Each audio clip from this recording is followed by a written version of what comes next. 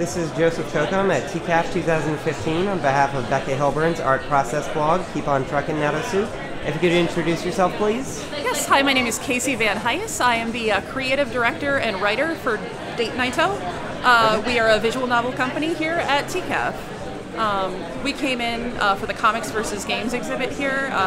They were specifically looking for people who had a good sort of marriage between comics and games, and we felt as a lot of our staff is former comics people or have worked in comics in the past, and the actual format of visual novels feels really like a natural fit for comics. So we submitted it, and they agreed, and so here we are today. Awesome. So TCAF. So this isn't like a game floor at a conventional like anime convention or anything like that, because like you said, it is focused more on people who are at least in some way related to the comics field. Yeah, they specifically were looking for games that were in some way related to it, and we felt as people who work on comics, you can't get more related than that, I think. And with a game that is a direct property of a comic, then it seemed like a natural fit. So okay. And are the games you work on more adaptations of physical comics or web comics, or are they their own thing? We work with creators. The game that we have right now, we're working with Hamlet Machine, who does Starfighter, which is an adult comic about space and romance. And she had approached us about making a visual novel. It's actually a side story or sort of an alternate universe take of it. So you can play it without having read the comic. You can read the comic without having to play the game. So it's not required, but it does enhance the characters because a lot of the characters from the comic show up in it, but there are also new ones. So it's a little of both. It's a little directly related, but it's also kind of a side adaptation. We are also working on original properties. We have a game called Hustle Cat that we are coming out with here. I'm not sure, is that gonna... Sure. Okay. So we have a game called Hustle Cat as well, which is a totally original game about working in a cat cafe and finding love and mystery. It's sort of an urban fantasy story, so we'll be working on that. We do have a couple of others in the future. I myself have a comics background. I'm the writer of Hustle Cat. I worked on a comic called Winters in Lavelle for about 5 years, so I kind of came from that background, and our art director, Lindsay, who's also here, has worked on a comic with me as well. We did one called Parasite Nights, and we are working with other comics creators. We are in talks with a few other well-known webcomics artists to maybe do games with them in the future. Not necessarily of their properties or their comics, but of original ideas that are specifically made for the visual novel medium, because it's close to comics because you are telling a story with pictures and words. And but it you is also in a sequential kind of nature. Yeah, but there's also added elements to it, like the animation and the sound are additional storytelling. But the big thing that changes with it is the option to have choices. So a lot of visual novels are done as sort of choose your own adventure stories, and that's the format that we follow for ours. They don't necessarily have to. There are games that just tell a story from start to finish in that format, but we like the potential. Like motion comic sort of. Kind of like that. So that is an option as well, but we like the potential of the branching storylines. And since we are DateNighto, all of our games have some kind of romance element to it. So the romance element is usually the choice structure that you follow. Like depending on what you answer and what kind of personality you display as you go through the game might attract a certain person in the game, and you might end up with romantic scenes with that character. Right, and really cater your experience of the story based on what you want at the time. Yeah. So if you're after like the sassy waiter, you can kind of like banter, and then that might be more attractive to them than like the really shy barista or something like that. Or you can just choose to be mean to people if you don't want anything to do with them. And it affects not just that, but it affects the overall story as well. So depending on which it is, both of the games that we have right now operate in very similar ways in that regard. Okay. And are you primarily targeting with your stories comics people or game people, or you find there's not much of a difference between the two? The visual novel market is kind of a wild west right now, where we're trying to find a steady foothold in both comics and games, where I think there are a lot of comics people who are afraid of game development, and I think there are a lot of Yes, a lot of comics people afraid of game development, and a lot of games people who aren't familiar with comics. So I'm hoping this kind of bridges the gap between the two, and we can start showing the world of each to the opposite side and sort of bring them together a little more. Because I think this is a really good stepping stone in between the two. So. Yeah, and you were talking about a game engine earlier, or you were talking about an engine earlier. Obviously that entails the game engine, but were you also trying to create a community or a platform where you could more easily pair artists and developers? Yes. Okay. Yeah, it's a little further down the line. We do want to get a couple of our own games out first to kind of iron out the kinks in the system.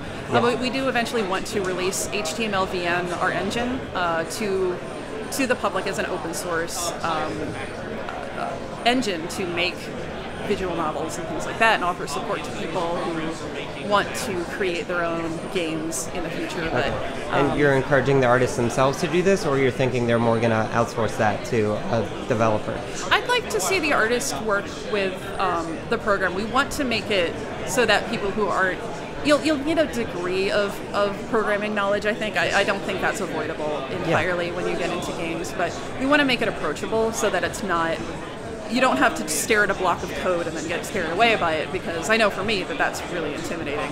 But once I actually got in it, and once I started working with htmlVN and doing some scene direction and things like that, it's actually not that bad. So we just want to make that a little friendlier. We want to put a nice user interface on it to make it usable to other people. And it might be a good way to encourage people to learn coding in the first place. I find usually that having sort of a stepping stone like that can really bring people into it and maybe find a passion for them they didn't know they had. I mean, I know for sure I never expected to get into game development, and here I am, so. Yeah, and the great thing about HTML5 is I assume the engine's based on HTML5. It is, yes. It can run on virtually any platform. I imagine you can have it on consoles, you can have it on mobile devices. Or and that was the almost entirely the reason we did it. We're looking into cloud saves as well. Because we want to be able to start a game on a PC, and then if you have to leave for work and you're getting on the subway, you can just load up your save on your phone and continue from where you left off. I know that was a big thing for our co-founder, Conrad Kraling, who's our lead programmer, our only programmer, where he was playing a lot of visual novel games for research for these, and that was something that stuck with him a lot, because being from New York, we all have really long commutes. And we spent a lot of time on the train, and it would be good to be able to pick up the same game that you were playing instead of having to play one on one platform and then say, well, now it's train time, so I have to play the game that I have on the Vita. So we want to be able to offer an answer for that as well. And the only limit is browsers, so we don't have to worry about it being PC only, which a lot of VNs right now are. A lot of the companies coming out of Japan really only develop for PC, so even on a Mac you can't use it, much less mobile or handheld devices of any kind or consoles. So that was something that we are trying to build a strong foundation for, so that we can branch out and be as versatile as possible with it. So that's something we're working on. Would you have any advice to artists who are considering either creating their own visual novel or adapting an existing novel into a visual novel? I would say to study visual novels, play as many as you can.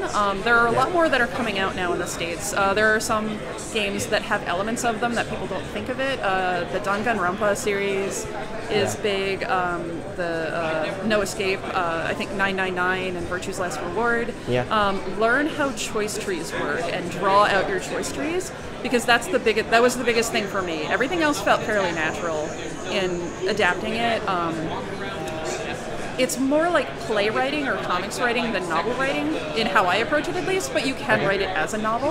I would just say that if you want to make a branching story, just make sure you track the branches, because it's very, very easy to get really caught up in how much potential is in the system, and then you are just going all over the place with it, and you've bitten off more than you can chew. But there are a lot of resources to get started. I would say just keep that in mind. Just draw it out on a piece of paper. There are a lot of resources that already exist. Since HTMlVN is not ready yet, there's RenPy is a popular one. It's done in Python, so that can be a little more of a complicated programming language. It does have a fairly user-friendly interface to pick up and just do a fairly basic one. Twine is another popular storytelling tool. Yeah. Not necessarily for visual novels as in the traditional sense, but there are a lot of branching interactive stories that come out of it that are really creative and really, really exciting. And that's HTML and JavaScript, so if I remember correctly. I could be wrong about that. I believe it is. I haven't played too many Twine games, but I know a lot of people who have. So. Yeah, I've only finished one. I played Horsemaster by Tom McHenry, who's another comic artist, and it's phenomenal. But he did a lot with it, and you can tell that he is familiar with some degree of HTML and JavaScript and things like that, so he took it pretty far. Yeah, and maybe just learn a little bit of coding, just so you can understand, and maybe even if you get another developer, just understand how to talk to them about it. Yeah. Go to like Code Academy or something like that and take an HTML class. And I feel like as webcomic artists, though, we probably have a familiarity with HTML.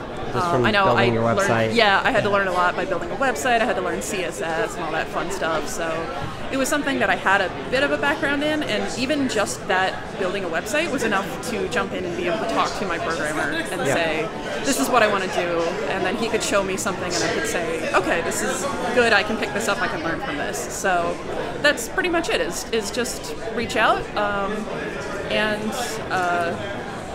get in there and get your hands dirty. Yeah. So what about on the animation and on the sound side? Obviously at TCAF it's a little difficult with everything going on to give someone an auditory experience, but I imagine sound is a big part of visual novels. Yes. Would you recommend that someone do a lot of research and in their first game try to devote like a very rich experience for their first game, or is it better just to focus on the decision making and the static art for the first game? I would say pace yourself with it.